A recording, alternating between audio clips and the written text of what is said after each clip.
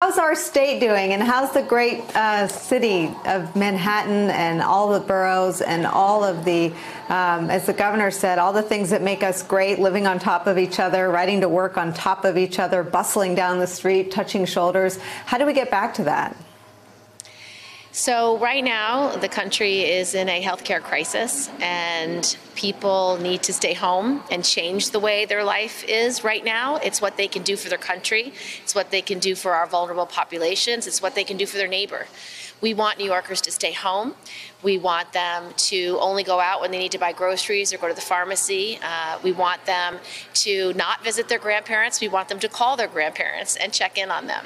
So it is going to change how we live in the short term, but in the long term, because of the moves the governor's making, because of the work that we are doing here in the Senate with Senator Schumer and my colleagues, we are going to recover. It's just going to take much longer than people think, and we need immediate relief for those most in crisis right now.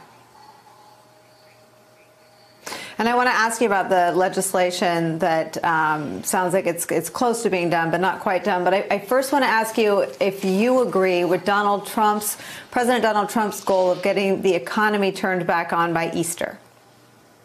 I don't think it's realistic, and it's neither based on science nor our medical professionals' assessments.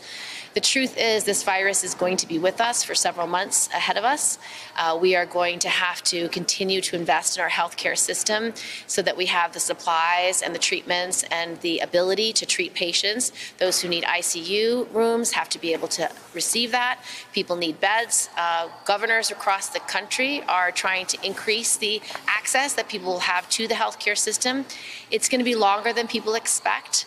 But we are a resilient nation. We are a country that has endured wars, has endured Great Depression. We are a country that understands that we have to help one another, and our resilience is our greatest strength. Senator, help people understand how when a state's governor, as Governor Cuomo did yesterday, says we need 40,000 ventilators, when the vice president and the White House say you'll get 4,000 to 10,000, he comes back and says you decide which 20,000 to 25,000 people will die. I think people don't understand why it takes so long for things to happen in Washington. Can you talk about the urgency that you mentioned Senator Schumer have brought to this bill, this process that's still underway because of New York State being the epicenter? Yes. So one of the biggest crises we have right now is the hospitals need resources and they need medical supplies. There's two ways we can do that. First of all, this piece of legislation puts $150 billion immediately into our hospital network systems. New York hospitals will benefit greatly from that. They're running in deficits. They're not taking in paying clients, paying patients. They're only dealing with emergencies and dealing with COVID-19. So there's two things we can do. One, send the money, which we've put into this legislation. Two, we have the Defense Production Act, which allows the country to use all our manufacturing resources to manufacture the products that our health professionals need, including masks, including gowns, including ventilators. We have laser printing all across New York State. Our manufacturers are already doing this willingly, figuring out how do they actually create the ventilators that our governor and governors around the country need. The military has stockpiles of masks, ventilators, and other resources.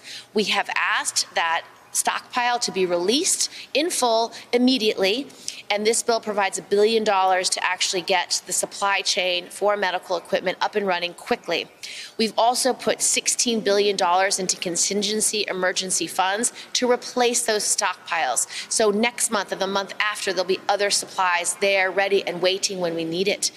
But President Trump he slept on this issue. We knew this was coming in December. We knew that we should be investing in supplies and healthcare systems in December. He did nothing. He did absolutely nothing to get us prepared for this crisis. And so now it's left to good governors like Governor Cuomo, who's working overtime to make up for the lack of leadership from President Trump. But I know that our hospitals are prepared to meet this need. We have our State University of New York system donating dormitories for extra bed space. We have the FIT, the Fashion Institute, making masks and gowns right now for upstate New York hospitals that are out as of yesterday. So New Yorkers are rising to the occasion. They are going to meet the need, and we will get through this.